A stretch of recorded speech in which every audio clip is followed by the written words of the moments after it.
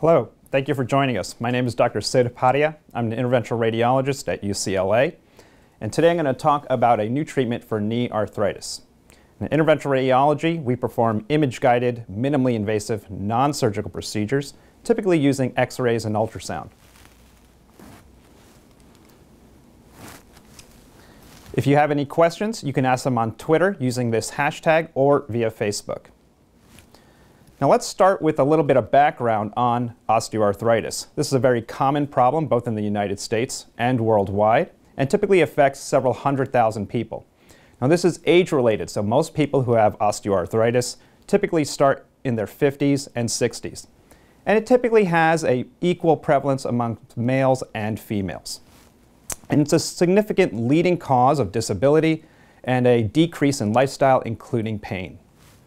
Now there are multiple treatment options, as you can see here, for the treatment of arthritis. On the left side, you have patients who have really conservative treatment, either no treatment or things that are self-administered at home. This could include things like bed rest or leg elevation, ice packs, and medical management includes things like non-steroidal anti-inflammatory drugs. Examples include ibuprofen and naproxen, and in rare cases, people may need opiates or narcotics. On the other end of the spectrum, in patients with severe osteoarthritis, they may be good candidates for knee replacement, total knee arthroplasty, or knee replacement surgery. Now, in terms of surgical interventions, these work extraordinarily well, have very long durability, and very good success rates. So most people may be candidates for knee replacement surgery if they have very advanced arthritis.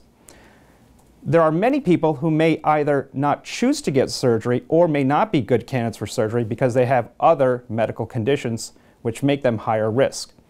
And also, in this category, they may include joint injections where you have an injection of a steroid or a viscous supplementation in the knee joint to decrease the inflammation and pain. Now, one of the challenges in getting joint injections is that they are often temporary and have temporary relief, and pain and inflammation can come back after several weeks or several months.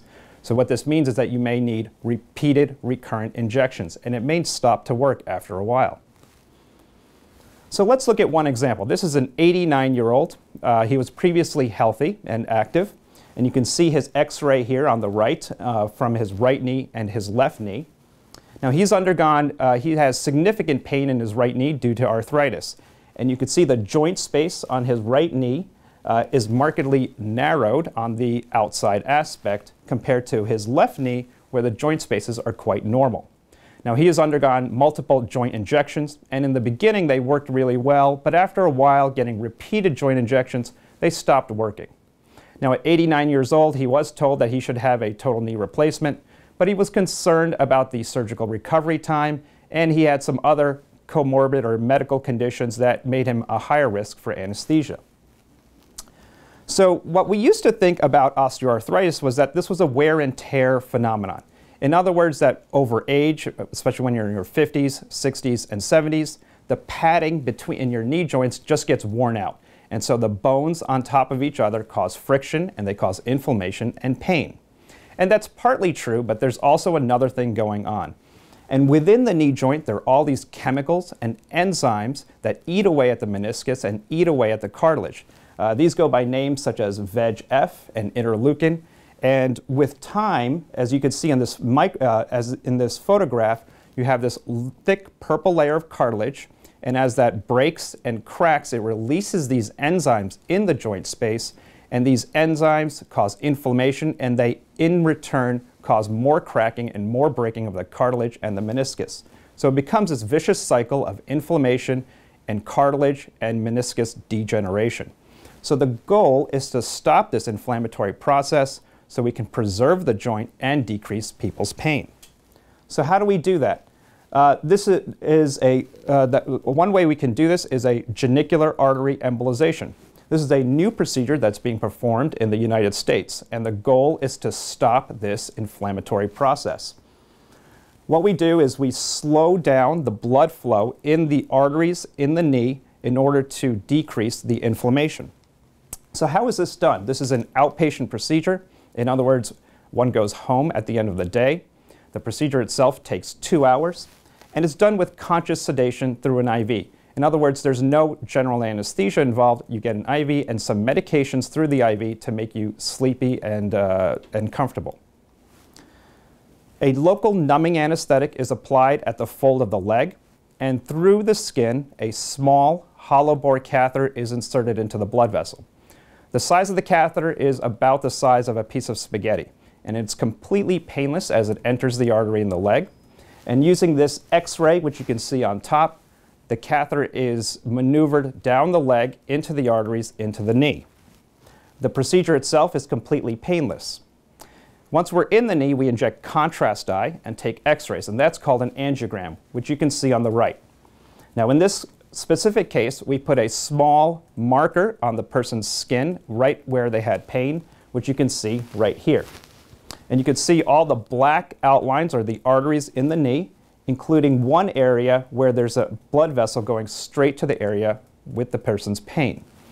Once we're here, we also perform a three-dimensional CT scan to look at the relation of the bones, the joint, and the blood vessels in relation to the specific location of the person's pain. From here, we actually go into the artery, going into the area where the person has pain, and you can see a small triangular-shaped area of inflammation right here next to the BB marker, and that corresponds to the inflammation, to the inflammatory process which is causing the arthritis. Through that small little catheter, we inject very tiny particles. These are 100 microns in diameter. They look like small grains of sand. They're hardly visible, and we inject a very small aliquot of these particles in order to decrease or get rid of the inflammation in that artery. The final result, which you can see on the right, is that the artery is maintained, but this triangular hyperemia or inflammation has disappeared. And this procedure, again, takes about 2 hours. The catheter is removed, a Band-Aid is applied, and people are usually walking within 2 to 3 hours after the procedure. Afterwards, you can resume your normal activities the following day. What we typically do for every person who undergoes this procedure is get a pain score. And this is what's called a WOMAC pain scale. It's based on people who have arthritis and very well validated. It's a 96-point scale.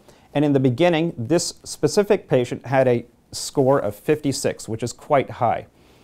After 2 weeks after undergoing the procedure, his score decreased from a score of 56 down to 26. But most importantly, he had a marked relief of his pain and significant increase in his overall physical activity, where you could see him actually jogging in place at 89 years old, only 2 weeks after the procedure. Most importantly, in terms of his lifestyle, before he was able to walk several blocks, and now he's able to walk 3 miles without any significant discomfort, only a few weeks after the procedure. So much of this procedure was originated in Japan by Dr. Okuno and colleagues. They published their experience in a peer-reviewed medical journal in July 2017. In their study, they looked at 72 patients with 95 knees undergoing this procedure from 2012 to 2016. In all these patients, they had knee pain localized to the knee joint. People were between 40 and 80 years old, but most importantly, everyone had failed some kind of conservative therapy. They may have included medications or joint injections, and they still had recurring pain after the joint injections. They all underwent the genicular artery embolization procedure as seen here. And when looking at their WOMAC arthritis index score at baseline, an average of 43, and you can see consistent decreases at 1 month, 4 months, 6 months, 12 months, and even 2 years. So the functionality improved over a 2-year period.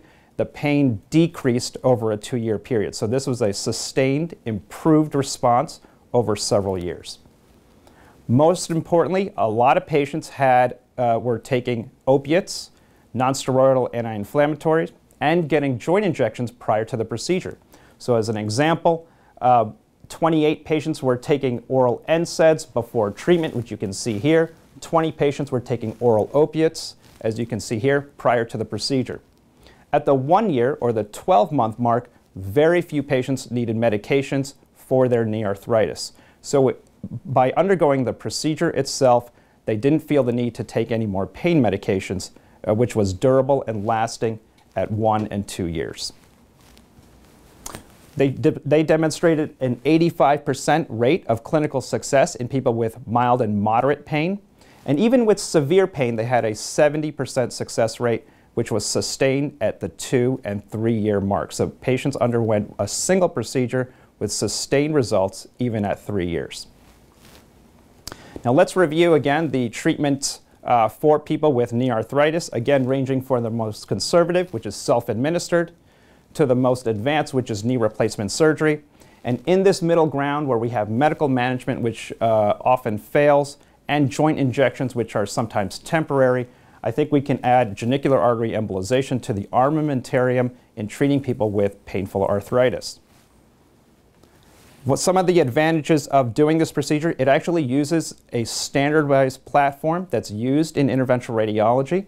This is nothing new to us. We perform this type of procedure in patients with other conditions. So as an example, in people with liver cancer, this is done quite routinely.